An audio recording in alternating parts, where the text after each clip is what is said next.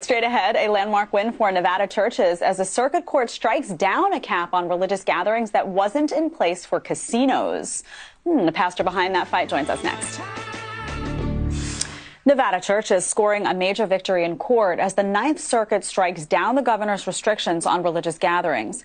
The court concluding, quote, the directive treats numerous secular activities and entities significantly better than religious worship services. Joining me now, fresh off of their win, Calvary Chapel Dayton Valley senior pastor Garry Leist and general counsel at Alliance Defending Freedom, Kristen Waggoner. Thank you both for joining us today. Pastor, I want to start with you. How do you feel upon receiving this ruling?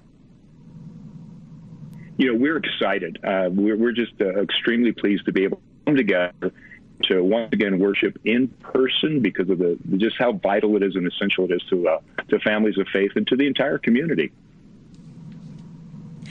You know, Kristen, it's really bizarre what was going on in Nevada. I mean, when you think about it, that churches weren't allowed to gather, but people could go to the casino. I mean, I don't really understand a lot of these arbitrary measures.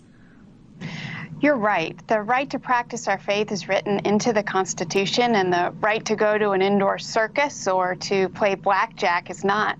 And the governor of Nevada was essentially picking and choosing the activities he preferred and shutting down essential activities like worship. You know, Pastor, we've been talking a lot today, and we've talked about this before, about how businesses, and in this respect, a church is very similar, have been going to really extensive measures to protect individuals coming in. You yourself were doing a lot of safety protocol, were you not? And we still do. I mean, we're still going to continue to provide all of the recommended safety, social distancing, wearing of masks, the things that would happen anywhere else in order to be able to keep people safe.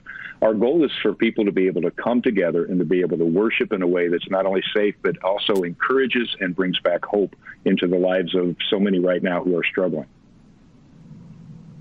And Kristen, just a final word on the legal message here that it could send out, because we've seen a lot of rulings that are bizarre and leave us scratching our heads. But what is the message here that this ruling can send to other states that may be experiencing similar challenges?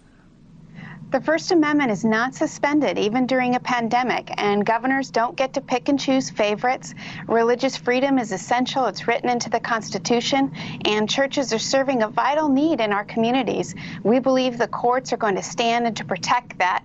It's not only constitutional, but it's harmful to shut down churches who are serving so many in need at this time. I want to thank you both for being here. Pastor, in particular, congratulate you on this ruling and your ability to get back to doing your job. And great on you, good on you for taking the safety protocol seriously. I think that's greatly appreciated as well. So thank you both. Thank you. Thank you. Merry Christmas.